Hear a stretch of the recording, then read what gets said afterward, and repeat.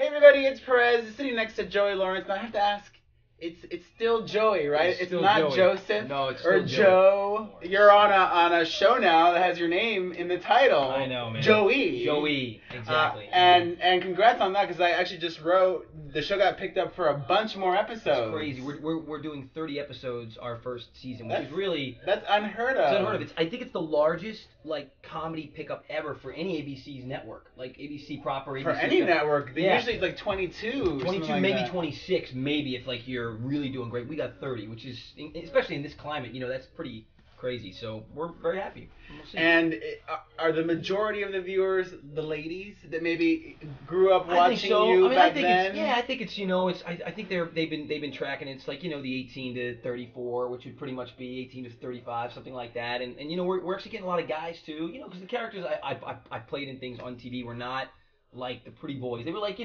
guys were googling the boobs and all. It was always that kind of a guy. So.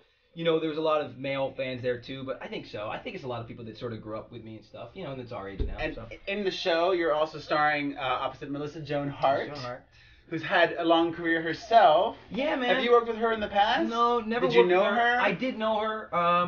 We had just sort of always been around and stuff. Who came to the project first? I think we had done that TV movie together. You had? Which was For ABC Family? For ABC Family, which is called. Oh, so that was like a pilot, but not really. It was exactly. just to see if it worked. Oh, exactly. Interesting. So, I did not know that. And the movie ended up becoming their biggest movie ever. So they said, look, you guys are really good together when it comes to the comedy, and we are. I don't know whether it would translate into any other medium, but in this particular medium, in the half-hour comedy.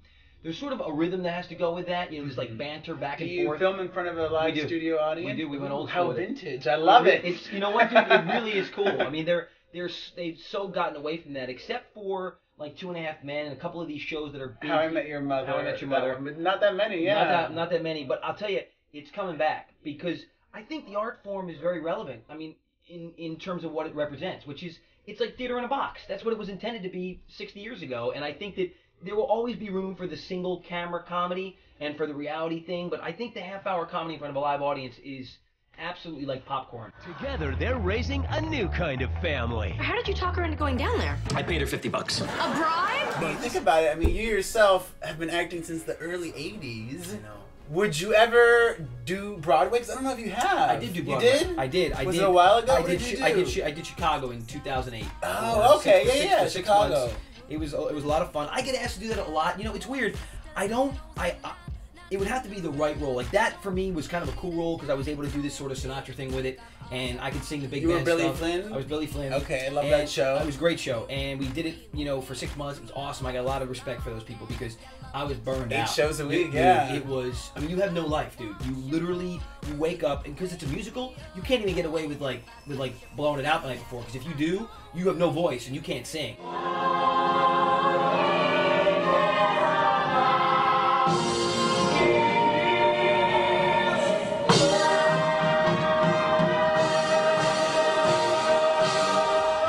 So one of the other things you did in your long career is you released some music. Are you still working on tracks? We're actually doing something really exciting that I know it's cliche to say that you can't talk about it, but something is happening that's really crazy cool, and meaning I'll be able to talk about musically. Meaning like working with one particular producer that's really cool. Teaming up with the perfect grouping of people that I think are gonna blow people away when they hear about it. And when you do release more music, it'll be next year.